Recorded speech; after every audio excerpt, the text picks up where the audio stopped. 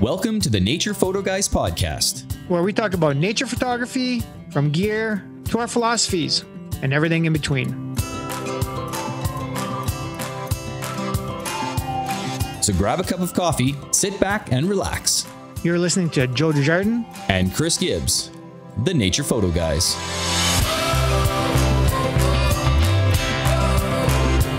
Hey guys, welcome back to the Nature Photo Guys podcast. We are excited to be joined by an award-winning wildlife photographer and videographer whose work has been published both online and in print by National Geographic, BBC Wild, Birds and Blooms, just to name a few. Based out of Pennsylvania, his journey through the lens has taken him on a visual exploration all over the world. Through both his amazing images and video, his exceptional work captures the untamed beauty of nature. Join us as we explore the passion behind the frames and unveil the true professional behind the camera. Please welcome to the show, Harry Collins. Hey guys, thanks for having me. Welcome. Mr. Harry, how are you? Good, how are you? Not too bad, not too bad. Got quite the intro there, Chris. Yeah, how about that? Well, we're talking to the man here, so you know. Yeah, you betcha. Well, we're happy to finally get you on there, Harry. I know, we had to reschedule a few times, but that's just how life is and schedules work and all that kind of good stuff. So we're all super busy, so you bet. Yeah, no, I appreciate you guys having me on. Yeah, definitely been busy the last 6 months or so. So yeah, you've been traveling a lot last 6 months, that sort of thing. Yeah, pretty much since August. So I'm happy. I never thought I'd say it, but I'm happy to be home for a little while. I got a lot of catching up to do. And yeah, sure. Well, we've seen you in the fall too in Jasper there. So yeah. And at that time you were saying you're right after that, you're on to the next one, that sort of thing. So it's nice to get away. It's always nice to be home, right? Yeah, and having a young son too, so it's always hard. Yeah. Oh, really? Yeah. Oh, yeah. That's going to be hard being away from home until he can actually get the camera in his hands too, right? Yeah, I'm trying. He's starting, but awesome. So we're going to just get right into it there, Harry. We got a list of about 76 questions for you. No. Well, we got a few questions here. So of course, the standard question for everyone is tell the viewers a little bit about yourself. I've been full-time, whatever you want to call it, professional wildlife photographer since maybe 2017, I think it was. I was one of the winners anyway in the 2017 National Geographic Nature Photographer of the Year. And that kind of propelled me onto the next level there. And, I was running tours, workshops and all that kind of stuff for a while. And then the last few years, as kind of everything is changing between photography and videography, I'm starting to do a lot more filming now. And I actually work with a motion picture company where I kind of fill holes in a lot of gaps of storylines where production teams maybe haven't gotten the footage that they want. They reach out to me and a couple other people, and we get a list biweekly, monthly, whatever, however often they're working on projects, and it says, "Do you have any of this footage?" type thing. And then in some instances, I may go out and film for them specifically. Nice. So yeah, a lot of different aspects to what I do. Yeah. Nice. Well, you got to be a little bit diversified when it comes to that's for sure. the livelihood or making a living with nature photography. Yeah. You can't just, everything's rapidly changing these days for sure. So. Yeah. Oh, it is for sure. Yeah. Yeah. You can't just count on selling prints. Or you just can't count on stock, or you just you have to be diversified for sure. Yeah, and everything, right? So stock every year they seem to take more and more, and we get less and less. So that kind of drove me away from that a little bit. It did, sure. On the stock photo side, but stock footage side, you're still involved in a bit there. I am, yeah. I mean, I have the positive thing about it's kind of passive income. Once it's uploaded, it's there forever, and it just kind of, it irritates me a little bit that they take, up to 70, 80% of it and you're getting 20. And every year that seems to go up and up for them and down for the creators. And yeah, it's a challenge. So it's hard to make it full-time. Video's a little different. And every site, every agency is different. They all have their tiers of how they pay. And but generally, general rule of thumb is usually 70% to the agency, 30% ballpark, to the photographer, videographer. Wow. And there's some subscription models there now too that kind of hamper. Yeah. I mean, you're seeing, you get sales where you're making 2 cents on a sale. It's like, right. No kidding. Anyway. So. Okay. So before that though, Harry, prior to 2017, you're obviously been shooting for a while. Like when did you kind of first get into photography? Yeah, I kind of had a little bit of a funny intro story. So we went on a family vacation in the, I don't know, early 2000s to Alaska. And I had a little point and shoot Kodak thing. And I took these horrible photos of eagles and all these other things that, you know, I used to hang on the wall that were the greatest photos at the time. And I look back at them now, you know, like everybody, you know, you got to start somewhere. But I remember we were on a cruise and I saw somebody on the cruise with, at the time, it was the biggest lens I'd ever seen in my life. Thinking back, it was probably like a Canon 100 to 400 or something like that. But to me, it looked enormous, you know? So we stopped at a little port town in Juneau, and there was a camera store there. And I took my Kodak point and shoot into the camera store. And I was like, how do I get the lens off so I can get a bigger lens? You know, and I vividly remember the guy at the store laughing at me because it's like, I didn't know. I had no idea what I was doing. And it's like, I always want to go back and find that guy, you know, who's laughing. Yeah, anyway, but so that's kind of where that's kind of where it started. You know, and then I had moved to Florida shortly after that, and wildlife in Florida, I don't know if you've been, but it's everywhere, birds especially, and osprey, eagles, and one thing kind of just led to another, and I became obsessed with it. And, you know, I bought a Nikon D40, I think was what I started with. So, did you say Nikon? I did. Yeah, sore subject, but yeah, I went through the ranks of Nikon for quite a while. You know, I went up to the D5 and the 600 f4, and I loved it. But I remember I had reached out to Nikon a few times once I started running workshops, and I was kind of trying to get them to work with me. And, you know, they weren't really very responsive. And Canon at the time, which I had never even held a Canon camera in my hand, was willing. They sent a rep out to one of my tours with a van full of equipment for all my guests to try everything they made. And, you know, it was super, I mean, and it's mutually beneficial. You know, the guests get to try it. Canon makes some sales. To me, it was a no-brainer. Sure. For sure. But I got the R5 and the 100 to 500 in my hand. This was right after it came out for the first time. And I mean, that was it. And, you know, it took maybe an hour of shooting with that. And I'm like, I got to get this, you know, and at the time I wasn't really ready to switch, and Nikon just, you know, I tried at the time it was the Nikon Z7, I think I had, or the Z7 II. Okay.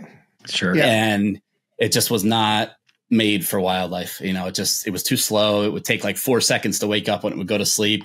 Crazy. The blackout between frames was just brutal, you know, and I couldn't do it. And it just didn't seem at the time like Nikon was really committed to mirrorless. And, you know, so I made the hard decision to switch to Canon, and kind of haven't really regretted it since. I've been super happy with everything. So good to hear.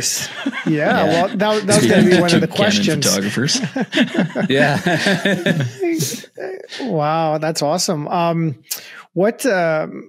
So I guess your go-to lens, for the subjects you photograph is the 600, or?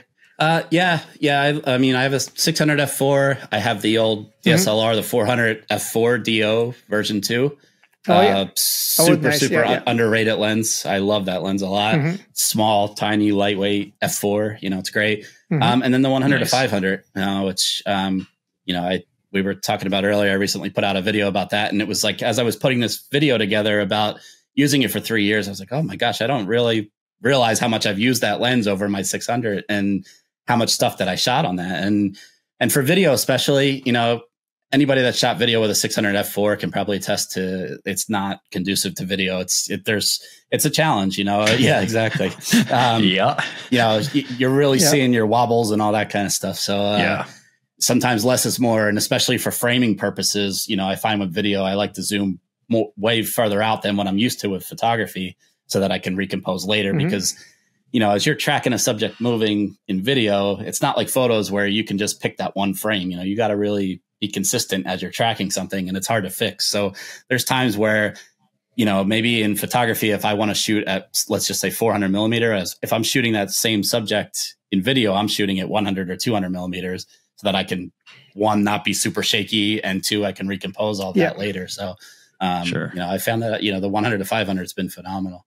Yeah, I mean, in Premiere, you can use the warp stabilizer and fix things a little bit, but if you're in too far and there's that jerky movement, like warp stabilizer doesn't really like that, right? So you're right, absolutely, you got to be out a little bit. No, and sometimes you get that jello mold look. Oh, and, you know, frustrates me when I see that. So yeah, right. And anytime you're, as you know, I'm sure, as you stabilize, it's basically stretching that image. So it's, Sometimes sure. it's, you may have a moose that's on the edge of the frame or whatever animal, and you stabilize it. Now all of a sudden the face shoots over to the side, and it's so you got to really leave yourself. No, it's not a good scenario for sure.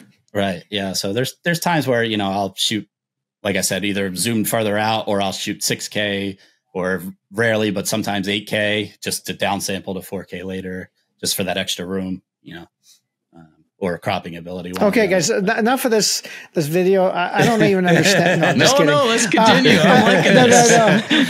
I got a question for you though, Harry. One of the main reasons why I didn't go to the 100 to 500 RF yet is because shooting the 1 to 400, that EF to RF adapter with the built-in ND for video has just been phenomenal. So the last 3 years, not the last 3 years. Yeah, a couple of years since I've had the R5. And prior to that, when I was shooting the Lumix G9, I would have, not the Lumix G9, sorry, with the R5. So that variable ND really helped with, balancing the proper exposure for the shutter speeds I wanted to work with, right? How do you get around, like, are you using NDs on the front of the 1 to 5 then? Because I find that just having that adapter there with the scroll wheel, like, the variable ND, it's just been phenomenal for that. I have a little bit more cumbersome. I use a matte box because all my filters. Oh, you do? Okay. Yeah, I don't have a lot of screw on or magnetic ones. I have the longer, the 100 millimeter by 150 millimeter, I think they are, that clip into this. Okay. So, so I tend to use that a lot. The other thing that I'm finding surprisingly is I do shoot a lot of 120 frames per second these days, especially wildlife. So, not to bore everybody with the proper shutter speeds, but you want to be at 1/250th of a second shutter speed. So a lot of times that coupled with shooting at like F11 it's okay. I'm getting away these days without using filters as much as I used to, because now I'm starting to get into faster shutter speeds. That said, when I'm in Florida, things like that, where it's just super, super sunny, there's, I know I sometimes need a 10 stop filter on the front of there just to keep the sun out. So, I do my best to not use filters. They introduce a lot of lens flare, things like that. The cheaper ones, a lot of people buy, though, you'll get a purple color cast, things like that. So filters, anything between the glass and the sensor. Another point for something to go wrong. So the best I can avoid that, I do. Otherwise, yes, I do use a matte box. Yeah. So, I'm not all that up on the video side. I tried, but for the ND using the NDs and wanting to keep those wide open apertures, it seems to me that you're okay with stopping down to F11 for video to make sure everything's in sharp focus. Correct. Yeah. Okay. And it's just a little bit more forgiving. You're not worried about that F4 look. No, generally, yes and no. That's kind of a loaded question. Ideally, that would be nice to always have, but especially with video too. These days, so I come from a cinema background, shooting on more cinema. I used to shoot on Sony cinema cameras a lot before mirrorless. So I'm still kind of hung up on the old school version of everything should be manual focus when you're shooting video. It's hard for me to trust autofocus these days, even though it's getting better and better. But with video, you get that once in a lifetime moment. It slips out of focus, you're done. So I do still manually focus a lot. So I do like to have a greater depth of field there. But I am starting to slowly come around more to autofocus these days. So for me, I have so the two bodies that I use is the R5 and the R5C. So the R5C having the built-in Canon photo system as well as the cinema system as kind of the hybrid there. The part that I have a problem with is the R5C doesn't have the stabilization. It's only in the lenses that you use. You know what I mean? So what I've been doing is on the R5 using the adapter. But on the R5C, anything I do, I use the matte box as well. I use the case movie mate matte box, but then I have I use the Ninja to, my eyes are getting, as I get older, my eyes aren't getting as good. So I use the Ninja to see better. And then when I'm manually focusing, you can actually see the peak focus better. Do you do the same kind of thing with an external screen? Absolutely. I do the same. And I'm recording ProRes at 60 frames on my Atomos while I record 120 frames internally so that I have the flexibility of both. Oh, you are. So a lot of the companies that I work with, the bit depth on the Canon cameras are just not enough. They're not high enough. The R5C is the exception, but on the R3 and the R5, I shouldn't say that. The R3, if you shoot raw, it's okay. But the standard formats that most people shoot in for social media, great. But when you're talking, you know, high end production, I actually lost some big contracts because I had a pretty high end Apple TV. I can't say the name of the show, but they wanted to buy basically my entire library of elk footage.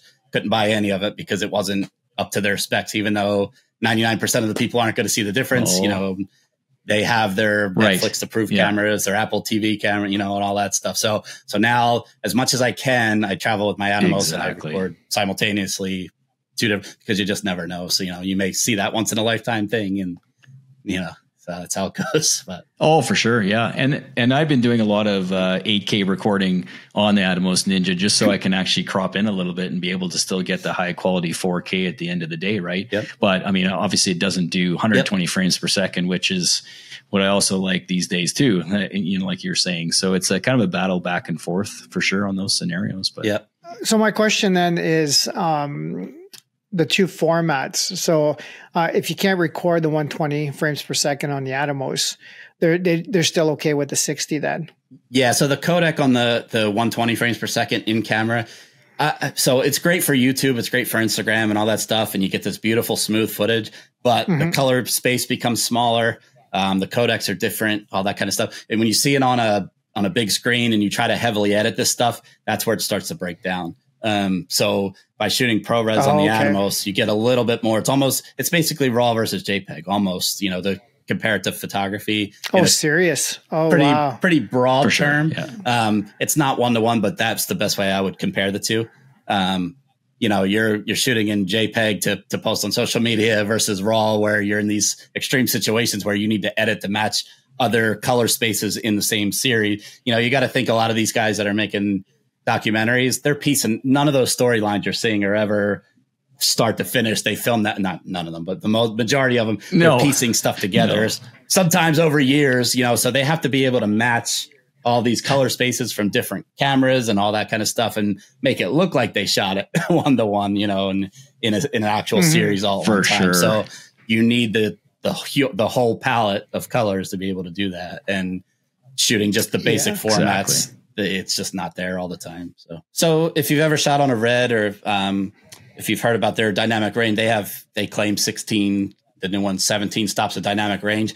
I've shot on them before, and if you look at the foot, I mean, stuff where you're shooting into, it just looks like blown out white, and you crush those highlights back down, and it's like you could see every single detail. I mean, it's unbelievable. So that's where they make their money, is in the dynamic range, in my opinion. Outside of that, you know, if you put the footage side by side, 99.9% of people aren't going to be able to say that definitively that's the Red, that's the Canon, until you get into those scenarios. In my opinion, anyway. But no, fair enough. Yeah. You know, Harry, we get a lot of questions all the time. I mean, I get this question so many times from people who are just getting into video, and you know, their question is always, can you take a still from video? And it's always that whole conversation about, you know, 2 times the shutter speed and all that, and the motion blur and whatnot. What do you find the photos that you take and the video you take? Are you actually shooting twice? Are you you know, I'm assuming you're having motion blur too, based on the double the shutter speed. So what's your game? Do you go for the video camera? Do you go for the photo side? Is it a battle in your head all the time? What should I do? Or I guess if you have projects you're working on. So it's always the challenge, right? So There it is. For me, it's kind of like you have that. Yeah, it's almost that split second decision to almost process in your mind, is this going to be a better YouTube video or a better photo? You know, and sadly, that's the world we're in now. Like, how's this going to do on social media? You know, so 100%. elk bugling, the loons calling, that stuff, to me, it's video every time, right? Yeah, the behavior for sure. Right. So my most, you know, famous video in Africa was the lion that took down the hippo, if you've seen it. Yeah, I saw that. Yeah. I had this like horrible internal battle as that was building up of, what am I going to do here? And I mean, to the point where I was like almost shaking, having like a panic attack. And thankfully our guide said, if you're not filming this, you better be, because I've never seen this in 30 years. So to me, that was the decision. Okay, I'm going to film this. And sure enough, the rest was history, and millions of views later. And that kind of built up my YouTube channel and stuff. So that one, I made the right decision. Now the I guess the con to that is, had I lost focus or screwed that up somehow, I lost that whole series, you know, whereas I could have salvaged a few photos. So, right. So I can't really give you, this is how I do it. It's really, every scenario is different. If I already have, let's say, you know, this year I went, when I was in Canada around the time when I saw you guys, one of my main goals, I wanted to film great gray owls this year. I've photographed them 100 times, never really filmed them. So, but there I am. I'm out there, the owls diving for a vole in the field, and I find myself trying to. I want to switch the photos so bad, but it's like, no, this is why I'm here. It, you know. So, still a photographer at heart, but yeah, it's hard. It's always a tough decision. It's a tough one. So no matter what your skill level is, it's always a battle, is what you're saying. It really is. Yeah. And like you said, unless you're dedicated to one or the other, that's why I almost want to go full cinema camera again, just because then I don't have the choice. You know, it's just one or the other. Yeah, for sure. I have the same problem. I was carrying 2 cameras. Okay, this is going to be my photo scenario. I keep renting the 400-2.8. I absolutely love that lens, and I keep going back to that. And it's just a beautiful lens. So I can't afford it, so I keep renting it. But, you know, so I decided I was going to use that, but then go with the R5C, use that as my video camera, you know, on that side of things. But man, just without that stabilization, hand holding that, you know, with grizzlies outside the truck kind of thing, there's just the stability there isn't what the R5 has. And I wish they'd add stability to that a little bit, but maybe the Mark II will have it. I don't know. Yeah, it's kind of weird to me too, because and a lot of cinema lenses, they can't support moving sensors. I mean, I'm sure Chris, you probably know this, but that, you know, that's why they don't have it in there. You know, you have to have a stable sensor for the cinema lenses. But to me, I don't know. Maybe it's just me. I think the majority of people are you and me that do both. That have the L lenses. We don't have the PL lenses, the cinema lenses that are trying to put it. You know, if you have a Canon 50 to 1,000 millimeter, you're not putting an R5C on it. You're putting a red on it or something like that. So no, you know, it's exactly. You know, so, and I don't have $100,000 for that lens. So so I don't know if it was because of the cooling that they made that decision or not. But anyway, I sure. No, fair enough. Yeah, exactly. Have you had any success, Harry, pulling stills from your videos? Like, has anybody ever asked, you know, from the sequence, I wish I could have, you know, like buy a photo, or you wanted to print something? Have you done that for one? Like, have you actually pulled stills that you were able to print or sell? Or I've never done them as prints that I've sold. I have uploaded them to stock agencies. They've been accepted to those. Great. Physical prints, no. I'm super picky, so the prints part of it, you know, to me, it's like when I look at it on a big monitor, it just doesn't look the same as a photo. Yeah, I've snuck a few in on social media for sure. Sure. So, smaller format. You know, most people, right. So, you know, when I found myself in those scenarios where I couldn't decide what I wanted, photo or video, you know, I was able to a couple times sneak a couple stills out of a video clip at least, but yeah, that's really thumbnail, that kind of stuff, right? Yep. So speaking of all this, is there actually a favorite subject you like to photograph or take video, or is it primarily the Wild Kingdom kind of thing? Yeah, that's a tough one. I mean, I started with. It was funny, for years I was kind of a bird photographer, even though I wasn't really like super into birds. It was just where I live. I live in, as you know, I think you mentioned in the beginning, I'm in Pennsylvania. There's not a lot of stuff in our area to shoot, especially mammals wise. So by default, I kind of became a bird photographer, specifically birds of prey. So, you know, I always am kind of partial to them: eagles, osprey, owls. But the last few years I've been fortunate enough to having gone to Africa a couple of times and now up to Alaska with the bears. It's hard to top that. I mean, you know, hard to top lions and bears, and you know, yeah, you betcha. Africa's still on my list of places to visit. It's kind of one of those at the top of the what do you call those? The wish list, bucket list, right? I guess. Yeah, bucket list places to go, right? So it'll ruin you. It ruins every other spot. It's just, I mean, it's amazing. So. Nice. Now I'm going to be wanting to get a lion attacking a hippo, though. Isn't that everywhere? Like, what? Yeah. Every time you go, it's in the brochure. So. Yeah, exactly. Yeah, that's right. Yeah. There's Harry's photo. Yeah, there it is. Yeah. So you know, we kind of talked about the cameras, the gear. other and the Atomos, but is there any other like key pieces of gear on the video side that are essential for you? I mean, like we talked about the external monitor, the Atomos, but do you use like a shotgun mic? Do you use you just mentioned you use the matte box, but is there anything else? Are you carrying a heavy duty tripod with a fluid head, or because some of the videos I've seen you're hand holding a lot of it, right? So, and it seems like it's a real quick run and gun. I didn't like the 1-500 review. I didn't see like a monitor. I don't think I seen a monitor mounted to the camera. So no tripod on the kayak. No tripod on the kayak.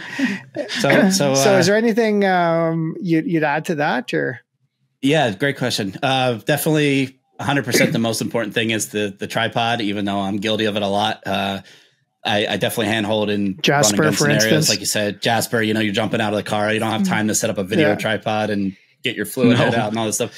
But, when I'm going out and especially for commercial footage, I mean, it's imperative. You have to have tripods. It doesn't matter what kind it is. Use a tripod. I mean, to me, I think that kind of separates a lot of the amateur video is you'll see the shaking and the jerking and all that kind of stuff. You want to get to the next level, get a good fluid head. And I started with a Manfrotto. I think it was the 502. You can get them used for like $150 now. I mean, they're super That's cheap. what we got. That's what we both have. Yeah. Used it for probably 7 years. Absolutely nothing wrong with it. Great to get you in. Now that said, once you use a higher end one, it's hard to go. It's like driving the Cadillac. All of a sudden, it's hard to go back. I bet. I personally You're paying for it, I with, suppose. Yeah. So I shoot with the Cartoni brand. Expensive, heavy, but I make a living off it, so it's I could justify it. Maybe not everybody out there can. So definitely, even like I said, even if it's the starter one, whatever, the fluid heads are going to give you much better results than a photography gimbal will. The gimbals are too loose, in my opinion, and they're shaky. You're going to overpan a lot. You want resistance, any kind of resistance. That's what I've noticed. Yeah. So a lot of the trips I go on now, there's a lot of weight restrictions. So bringing big, heavy tripods is an issue. So what I did is my photography tripod I have the Pro Media Gear legs, which are super light. And then I wish I had it here to show you, but I got a Gitzo. Gitzo makes a gimbal that's actually a fluid head. So it's kind of a nice hybrid solution. It has a lot of tension in it. So it's not as customizable as a fluid head, but it is tighter than a normal gimbal. So it does kind of fight you a little bit. So it keeps you from doing the fast motion. So if nothing else, I think that's a good alternative. It's a good hybrid if you're doing both photography and videography. If you want to get serious about video, fluid head all the way. Yeah. And then audio, sure. I do two things. I have a Rode, whatever the Rode, my Video Mic Pro is that mounts on the camera. And then I also have a secondary setup, which is I use a Sennheiser shotgun mic attached to a little Zoom external recorder that has 32-bit float. So that way I could set that out somewhere, because especially here, and you guys, I mean, you see it in Jasper, you're out there shooting, you got people walking up to you. What are you taking pictures of? That's great for your audio. And the car is driving by. Or you got the shutter going like crazy with the guy beside you. Exactly. Right? And the leaves rustling all around you and all that kind of stuff. So getting audio, I think, is out of all of it, I think that's actually the most challenging part. And, you post a reel with music in it, and then you get the people, why are you reeling it with the music? And well, if you could come out with me and see, I once posted a reel and I said, this is what, for all you that complain, this is why. And I posted a video of an owl. And there's people walking up, look, there's an owl in the tree. And they're, that was the whole soundtrack. For sure. So this is why, unfortunately, we have to use music. And there's so many people there, depending on your location, in the busy time of years in the specific areas, there's so many people there. And sometimes there's 10 people behind you chatting and all this. And it's just impossible to get audio, but you just want to catch that elk bugling or whatever. Right. So, yeah, for sure. Yep. The one year while I was running a workshop in Waterton, there was a cinematographer there recording the elk rut, and they had actually flown in a separate audio guy, and that's all he did. I guess he was one of the best in the world. They flew him in from the UK or something, and I guess they had permission from parks. He had to be brought in and taken out in certain areas where, foot traffic isn't allowed, like you're not allowed to go. And he'd actually place these mics in there.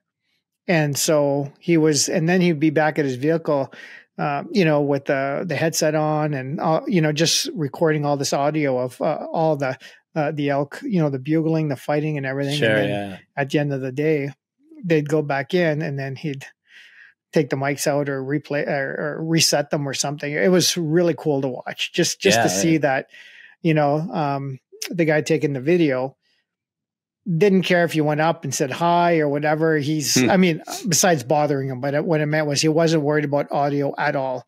They had a separate guy just doing it all. Right. So it was pretty cool to actually see that happening. Yeah. And that's one of the limitations too with Canon that I don't like. One of the rare times I'll give Nikon credit for this because they do allow it, but it was when you shoot in 120 frames per second, you can't record audio. So even if you want to speed that footage back up, you have no original audio. So that's what kind of prompted me to start carrying an external recorder, and then I could try to sync it back up later. Sure. And so early on, when I first started doing video, we have a small elk population in Pennsylvania here. I would actually go out at night when nobody was out there and I just record a bunch of bugles, and then I would just try to find ones that matched and try to sync it all up. And it was just becoming such a headache, because you're trying to get the mouth movements to match the audio. And so, but it was just such a pain. So that's the one good thing about the R5C. You can actually record 120 frames per second and a separate audio track. You can actually pull them because it does have the cinema side of things. But again, it's the, if you're on a tripod, cool. But if you're not on a tripod, I don't really trust the stability there. So cool. Anything else you could add to that, Harry, as far as, video accessories or stuff you use? I mean, it sounds like it's a pretty tight kit. Like you've got absolutely, the best for what you need. Of course, you're using CF Express cards for the Canon stuff. Well, actually, no, I guess you'd use that primarily for photo. No, you're actually recording the both, you said. So that's not an issue there. I have it split. The Atomos has the hard drive built into it. So the external one that you put right into the Atomos, I recorded that. Yeah. And then I do the CF Express. I actually split my Canon camera. So my video goes to the CF Express, and then unfortunately, Canon's still using SD cards, so then the photos go to the SD card since that can kind of handle the speeds a little bit better. And because otherwise, I think on a 128 gig card, you're getting like 7 or 8 minutes of video. So I don't want the photos mixed in with, because I'm constantly swapping out cards for video. Oh, the only other thing that I could think that I use, the only other accessory is I do use a focus puller on the side for manual focus. I know a lot of people, I'll just touch on this quickly, but it's basically just a rubber gear that you attach around the manual focus ring, and then you have a little dial on the side of the camera so you can focus in and out. That way you're not touching the lens and shaking it. There you go. Beautiful. I love to see it. I got that for Christmas from Mr. Chris. There you go. Well, you got to get him into video a little bit, What's he telling me? My focus sucks, I guess. So it's just like, hey, thanks, man. Well, I found like I was shooting this osprey nest in Florida this year, and there's the mother osprey's bending down and she's feeding. I was getting tight shots, basically the head shots, and there's 2 or 3 chicks in the nest. So the autofocus doesn't know all the time which one it wants to go. You're trying to get it to. Yeah. So as the mom would bend down, it would focus to her. Then she'd pull out. So the focus is always going in and out. So perfect scenario to use the manual focus with the focus puller. Put it right on there, leave it there, and then you can just subtly in and out, things like that. It definitely has a place, and it's not that cumbersome to attach. Oh, for sure, yeah. If you have rails, I think there's a little small rail that mounts. Yeah, there's an attachment as well, depending on which one you've got. Correct, yeah. Yeah. Actually, the rails is a good point, too, because I use a video cage around all my cameras. Even if I'm not shooting video, I like the cages better than the L brackets because, 1, they have an L bracket built in. 2, it's extra protection. It fully surrounds the camera, so I'm always dropping things and breaking them. And so just a little extra protection. So. Yeah, that's what I mean, you probably see it back there. I can probably grab it, I guess, but it's got rails and I use cages on everything too. It's just nice having them there, and you can attach things to it, and they don't get in the way at all. I mean, I feel more comfortable when I take the cage off sometimes for like sports action shots. I'm like, I want the cage back on. It just feels more comfortable with it on, right? Speaking of, breaking things, I heard recently you had Nice something segue. happen to you on one of your Costa Rica workshops. Yeah. Yeah. So, there's a tear. I see a tear. Yeah. No. So we had got to this lodge, and I'm looking from the parking lot. I'm looking straight through off the back deck, and there's a bunch of toucans out on the feeders, and I get excited, and I go to run over to this feeder, and I guess basically I think in kind of looking back, what happened is I don't think that my 600 was fully seated in the tripod, in the gimbal head properly. And it started to come out, and I slipped, and the whole thing went down, and it smashed, and then it went even further down and just smashed some more. And I mean, it was just unrepairable at that point. So it was a 600 IS2, and that was the end of it. So, wow. Yeah, sorry for your loss. Luckily, I have a. Yeah, thank you. I have a wife that's a saint that she's kind of cleaned up my messes a few times and kind of surprised me at Christmas with an RF 600. So wow, I'm kind of in debt if I wasn't already. Yeah. So I was already in debt, but now I'm even more. Wink, wink. Yeah, I know, right? So I'm definitely very, very fortunate in that regards, but. Nice. Yeah, good for you. I feel guilty. I feel really guilty about that. Well, guys, check out Harry's latest video on shooting the 100 to 500 RF over 3 years, because you had actually made a little mention. Thank God you had the 1 to 500 with you, because that kind of saved your trip too. Yeah, absolutely. Yeah. So having a couple of lenses, and you carry a couple of bodies too. Yep. Yeah, I carry the R5 and the R3. Always a backup kind of with you out in the field, or.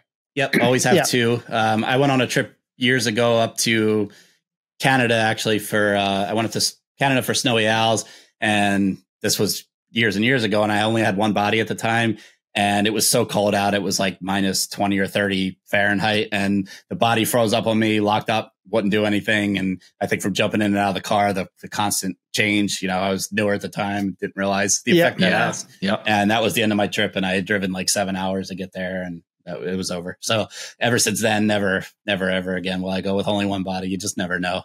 Too much can go wrong. No kidding. Jeez. For sure. Are you considering the R1 at all, or? Yeah. So that's actually, I wasn't with all the rumors. I'm not believe it or not, I'm not a high megapixel fan. I prefer the lower megapixel bodies. Me too. I shoot a lot, too many nocturnal animals. So I like the high ISO performance. The R3 is my favorite camera I've ever used. But now that the rumors seem to be swaying that it could possibly be 30 megapixel, it's like, now I got to get this too. Cause that's kind of the sweet spot. I think it's still low enough that it can be really good high ISO performance, but you can also crop a little bit more.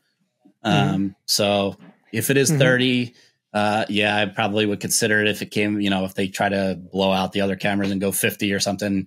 I didn't really have a lot of interest in that just because I already have an R5 and I don't use it that much. I prefer the R3, so that's just my personal opinion. I prefer that. Well, just let your wife know you've got a birthday coming. I mean, she handled Christmas, okay? So just let her know, hey, honey, birthday's coming. Maybe toss in a pre-order or something. I don't know. Just an FYI, right? So. Yeah, I might be living on the street if I do that. But. Joe, you had the R5 there, and you end up picking up an R6 Mark II. And if I recall, I mean, you're using the R6 Mark II more than the R5 these days, aren't you? Well, yeah, and that's it. And that just like you were saying, Harry, I mean, the R6 Mark II is 24 megapixels, and the R5 is 45, and it doesn't even compare as far as high ISO capabilities. Like low light conditions, I'm shooting 1600, and it looks like ISO 200 on the R6, and half the stuff it looks like I don't even need to use any of the noise or sharpening. It's absolutely insane with the 500 f4 I'm shooting with. And so I've got the grip on there, and that's all I've been using. I use the R5 now primarily just for video with that 1 to 4, with the 1 to 400 with the EF to RF adapter with the variable ND. Like, I'm loving that camera. It's Yeah. So I can't imagine, how good the R3 is, but like you said, that sweet spot, the 24, between the 24 and the 45, 30, just that little bit extra megapixel size and still that high ISO. Yeah. I mean, that's the downside with the R3 with the 24 megapixel. Of course, you can't crop as much, and but that's where the trade-off comes in with the high ISO performance, less megapixels, cleaner image. So, but there are times where you take the shot. It's like, man, I wish I could just a little bit more, but yeah, no, I totally get that. So it's talking to other photographers, especially people just starting out and stuff, they're kind of surprised to hear that. They're figuring, the more megapixels, the better the ISO should be, et cetera, et cetera, et cetera. But once you start to explain to them why that is, then it starts to make sense. And no, it's just one of those things where I think beginners are not misled, but just a misunderstanding that absolutely, yeah. Bigger isn't always better as far as even ISO performance, right? So, so Harry, obviously you've got quite a social media presence. You got an awesome YouTube channel and stuff. Can you maybe explain to us a little bit how you approach social media? So the kind of the funny thing is, I'm probably like the worst example of, as far as like the social media strategy goes, because like I'll post a photo of like a barred owl and I'll write barred owl in Florida, no hashtags, no nothing else. I'm really bad with replying to people, which I feel terrible about, but and again, I don't mean this to sound pretentious in any way, but I have 4 pretty large accounts. So it's like, I can't go in and like reply to every single comment. So like a lot of them I miss and I feel horrible about it, but it's just the way it is. And so, I don't really reply. I'm bad at commenting on other people's stuff, even though I see it. So I kind of do everything wrong. But to me, and again, I'm not in no way trying to toot my own horn, but to me, what I think it comes down to is if you just continue to post quality stuff, sooner or later, it's going to get seen. And that was kind of the thing that I always stuck by. And for the longest time, I started to get that little bit of, I kind of got in a rut and I got a little bit, I don't want to say jealous, but for lack of a better term, I was starting to get jealous of some of these people that were blowing up on stuff that I was like, really, why isn't my stuff, I kind of had that whole attitude for a while. And I was like, this is, we all have it. We all do it, man. We all do it. So, right. But, I kind of just kept pushing through and I'm like, I'm just going to keep posting and whatever happens, happens. And I've been kind of fortunate enough that I think for me, because I had a huge stockpile of video when things went to reels, I think it was a good time for me because I had so much cool video footage of these animals over the years that, if you just get a good behavior, I think that's kind of the key, right? So with wildlife, if you post an owl on a branch and it just is kind of looking left and then it looks right, the big thing with social media these days is you need retention. You have to get people to stay on your videos. You have to keep their attention, right? So you want quick clips, you want the quick hits, and you want good behavior. The elk bugling always tend to do well. The loons calling, stuff like that. The animals hunting, that's going to go both ways. You're going to get people yelling at you because, I don't want to see animals hunting other animals, blah, blah, blah. But guess what? Any comment is a good comment as far as engagement goes. Right. You betcha. The algorithm doesn't know a good comment from a bad comment. Yeah. The funniest thing to me is one of my earliest best performing posts was, I posted a great gray owl, but I used to copy hashtags from a previous post and then paste them. And I accidentally called the owl an eagle and I went to bed and I woke up in the morning and I had like 3,000 comments of people calling me an idiot. And I was like, maybe I should start doing this, But the thing is, so the algorithms, they're always changing. Every time you get them figured out, I feel like they go in a different direction. Totally. I'm finding for me personally right now, the non-hashtags is actually working better. I don't put any hashtags. I don't know why, but to me, I've tested this over and over. And for me personally, posts that I put hashtags in do worse. I don't know if there's any reason to that or if it's just dumb luck. Weird. That's been my own findings. The other thing too is I'm not big on the trends. I don't do the whole, this lens costs $13,000. Was it worth it type thing? And no offense to the people that do that. If that's your thing, great. You know, it's your space. That's just not me. I just post wildlife videos. You know, I don't fall into the trend. I don't do the trendy audios, the trend. To me, the more you're trying to chase it, the more transparent that becomes. And, you know, find your niche and stick to it. And if you do it, and if you start to do it well and you build up, people are going to notice sooner or later. You know, and these days it's hard. I know it's hard. Great suggestion. Yeah. I started as a test. I started a secondary account that I actually didn't tell anybody about. And I started posting some of my B-roll stuff. And, you know, it was hard, you know, just to see if I could build a following off of it. And I couldn't, you know, so it's a hard time right now. There's so much competition. It's oversaturated. So, you know, but just stick to what you enjoy. Don't worry about what other people want, you know, post what you like, and that's all you can do. And whatever happens, happens. So. Oh, great advice. I always tell Joe, I mean, even I tell everybody, I mean, you know, people are going to love what you do and people are going to hate what you do. As long as you're happy with what you're doing, it doesn't matter. Just stay in your lane and just have fun. Right. So yeah, it is what it is. Right, Joe? He says that all the time. It is what it is. I'm just like, would you stop? It's not what it is. I want this. Someone's got FOMO. Hey, yeah, let's talk about that for a second there.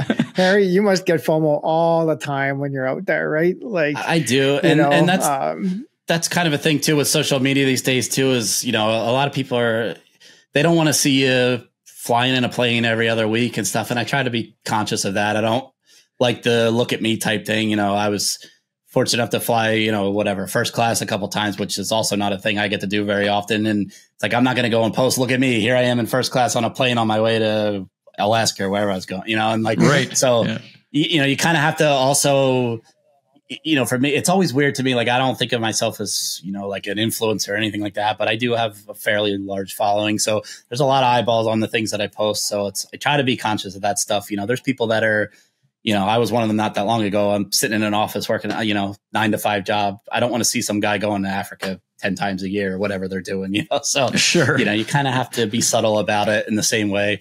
And you're going to get hate from people, you know, on social media. Unfortunately, that's the world these days too. You know, a lot of people are jealous and rightfully so, I guess, in a way, but you don't like exactly. But like you said, just if I don't like something, you know, just scroll along. That's it. You know, move on with my day. Yeah. And you're right. Don't chase it. Just do your thing, right? Just find your niche, run with it. And you know, it sometimes takes a while to find your niche, but once you do, you know, just run with it. You don't, you know, try it out for more than 3 weeks, you know, go for it. Yeah, exactly. So. Chris is still trying to find his, so hey, he's not sure if video is the way to go. Oh yeah, not at all. Only 27 years of broadcasting experience, eh, Chris? Yeah, yeah, still not sure. Oh yeah, I was in broadcasting for 27 years on the technical side, not behind the camera, but just on the technical in general. And I just find myself, you know, I still keep going back to video, and I just really feel, you know, video is driving the world. And as much as I love photography, I just keep going back to the video and wanting to catch that behavior and the action and all that. Just like all your videos. I mean, we both followed you for a long time, and we love all your content. And man, I could watch your videos forever. And just to be able to capture just a little bit of that would be so awesome. And you know, in our neck of the woods, we do have the amazing environments in Jasper and Waterton and Banff, and you know, pretty close to Calgary here. So it's nice. And yeah, we just need to get out there a little bit more. So get out there and have fun. That's it. And a lot of it's luck, you know, right place, right time. And it is. But again, last thing I'll kind of say on that too is, you know, the ones that I find that tend to do better is the ones that you can almost kind of tell a story with. I have a couple woodpecker posts that pileated woodpeckers that, you know, I'll let you in on a little secret. Those were shot over, I think, 2 years over 5 different locations in 3 different states. So, you know, but I pieced it all together in a way that the woodpecker's building the hole. It's, you know, it's going out to look for food. Then it has chicks, babies, whatever. And then, you know, it's feeding them at the end, but it's that storyline, you know, so that's going to kind of keep your attention as well, rather than just, hey, here's a woodpecker on a tree. And the big thing that I mentioned with the audio as well, you know, videos like that, especially woodpeckers, like unless they're banging on a tree, there's no audio. And most of those are in parks in Florida. You know, there's people driving by and stuff. Right. So I come from a more of a musical background. So to me, I try to find the audio tracks that are kind of more emotional, but also fit. Like, you don't want the techno dance beats going, you know, like you're in a club or something, you know, and there's nothing wrong with the funny audios, you know, if you can get a good funny one to match. But what I found is if you want people to kind of rewatch your video, which is key, they're not going to keep watching the ones with the dumb people talking and, you know, whatever, trying to be funny type thing. But if you can get a good emotional, something that extracts that emotion, that's going to be, you know, they're going to tend to repeat a little bit more. So I don't know, just what's worked for me. Nice. Whatever that's worth. Good to know. Good Thanks advice for the for tip. sure. Yeah. That's what I've been trying to do with some of the stuff. I had been just posting the odd video clip here and there with music, and I just was looking for my niche, and I have a voiceover background. So I attempted there was a hawk owl video. I don't know if you saw it, and I added voiceover to it, kind of a learning thing. And I think I'm going to try that a little bit more too, a bit of a story behind those. And I think you're right. I think those are pretty intriguing. And cool. So you got any projects on the go right now, Harry, or you got any books in the works, or, you know, any of that kind of stuff? So this year's kind of wide open for me. For some personal reason, I kind of put off a lot of travel throughout at least the first half of the year, other than one trip. So I think what I'm going to focus on more is the YouTube side of things.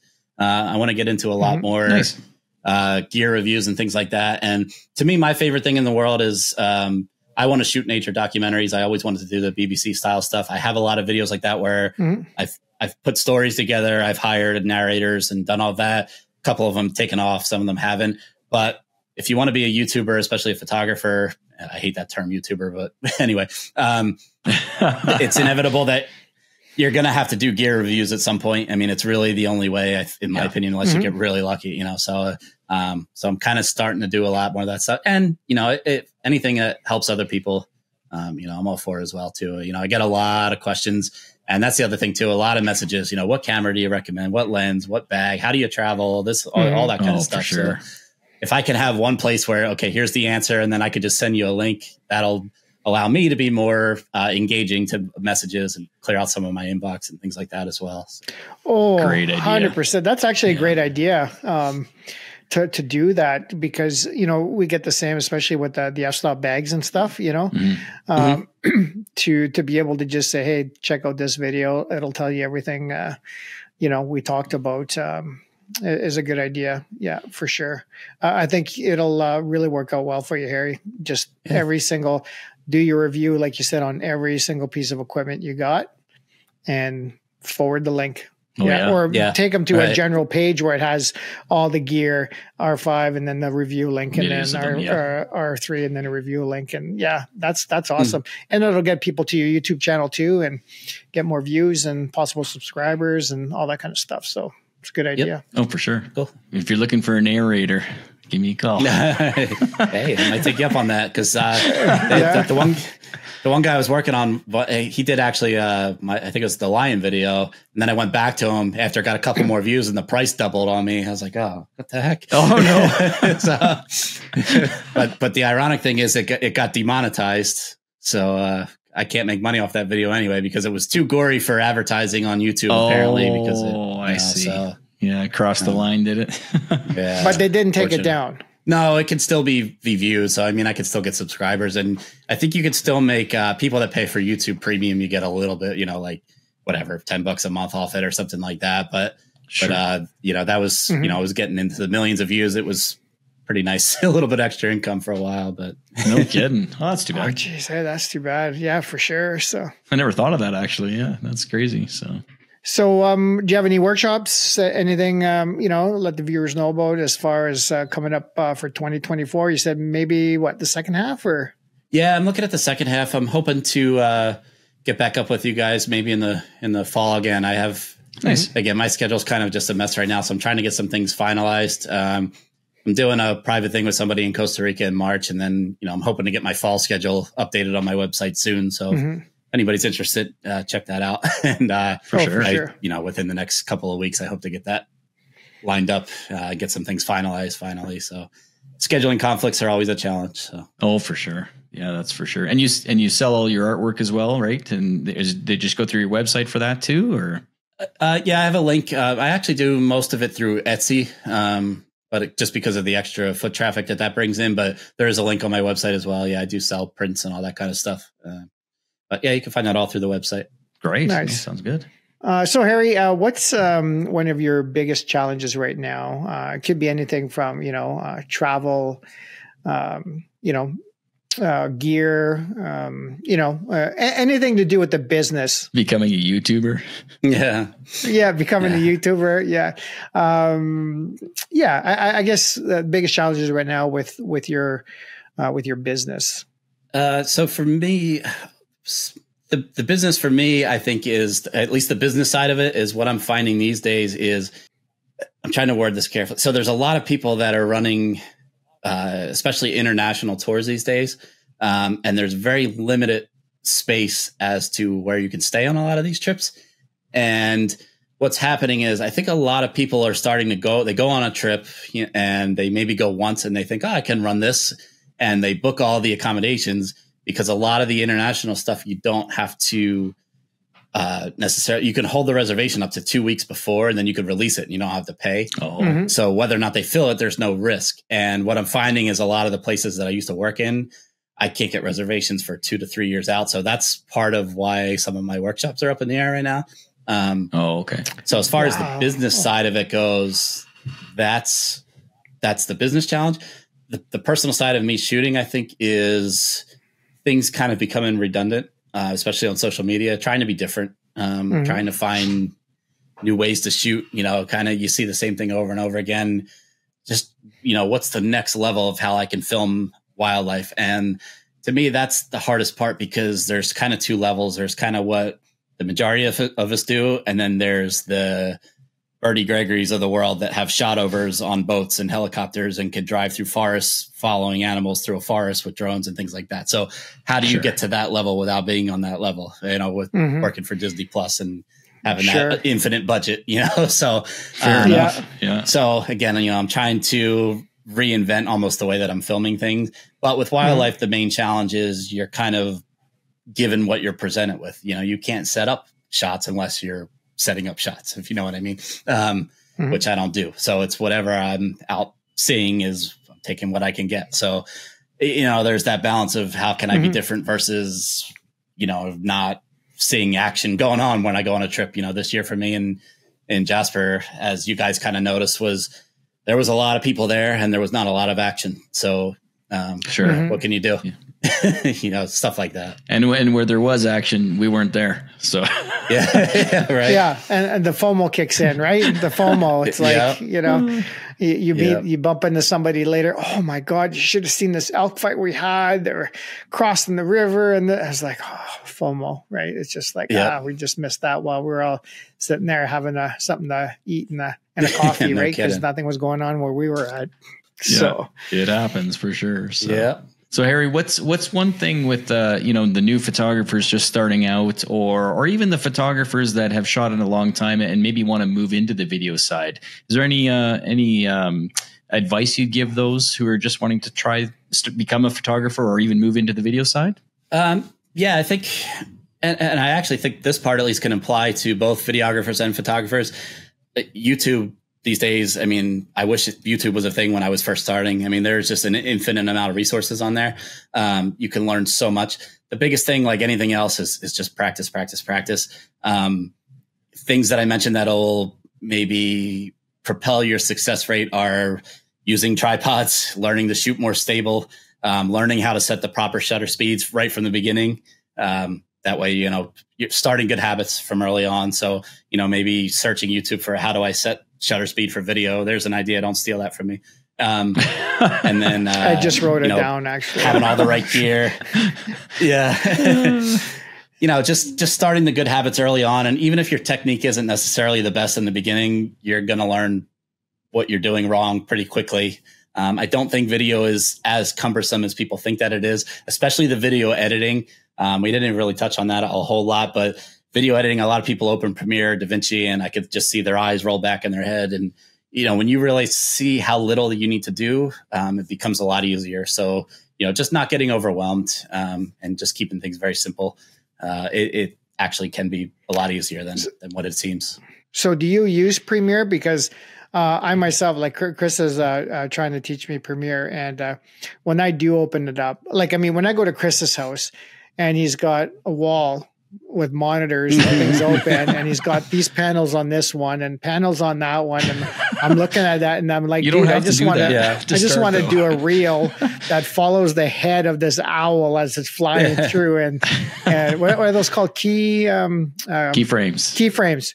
You know, hey, but I have a tutorial of that on my YouTube page, so of that exact thing. Just saying, I watched it. You do. It's very good, actually. Yes, it's good. But is it?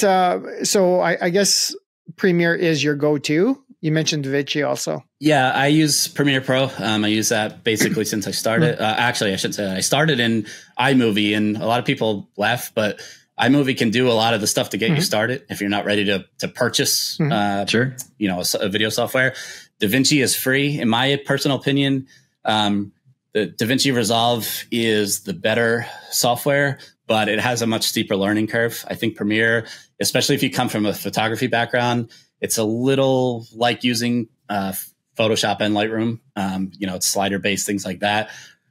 If I had to compare, if I was starting today, it's a tough call. I probably would go to DaVinci only because I think the color grading is much more powerful in DaVinci.